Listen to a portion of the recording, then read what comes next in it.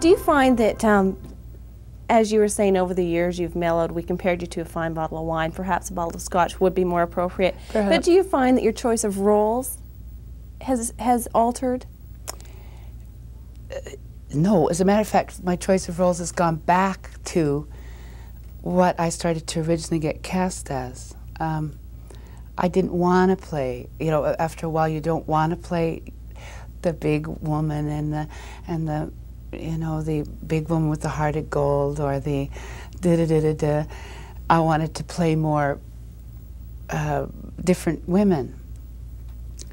And now I've realized that that's what I should be playing, because there's not a lot of women who can play those kinds of things, and they're closer to me. I did Little Foxes last year. I was absolutely uncomfortable in, I don't know if you know that play, but she's sort of a bitch, Joan Collins-y kind of, you know, upper crust. A vamp. Yeah, and I always wanted to play that role. And then when I started to play it, I realized, who cares about these kind of people, you know? They're on television all the time. Who cares about them? But I am more interested in, I guess you might say, ordinary people, if it's going to be put in a certain way, as opposed to people with a lot of artifice, because we're filled with that now. And so I prefer to play them. They have more levels.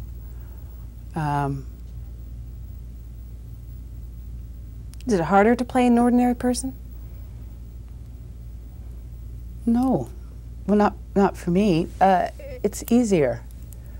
I like playing people who don't have very good perception. I know that sounds odd, but they usually say and do much more miraculous things. You know, we're in a period of self-help, psychology, you know, everyone's taking lessons even how to go to the bathroom.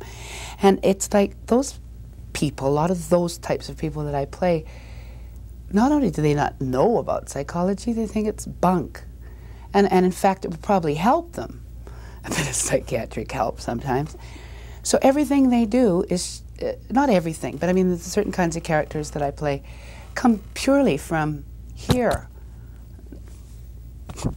not just analyzing everything and time. It come purely out this way. And that's just much more interesting. Are you afraid of failing? No, because I've failed a lot of times. No, I'm not afraid of failing at all, because the last 2 years haven't exactly been too swift.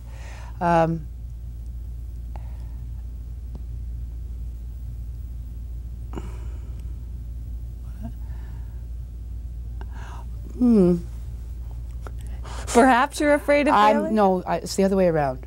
I'm afraid of succeeding. Why? I don't know. I think partly it's because you have to leave too many things behind, or it's just a lot easier. I always do the best I can do in anything I do, but I have noticed that when big chances come along, I tend to turn them down. I've noticed that. But, and then I justify it by saying I want to be in a small world. But I don't know, I think about it a lot, but the thing is I still do like just being a person at home, too. And I think it would frighten me to be successful.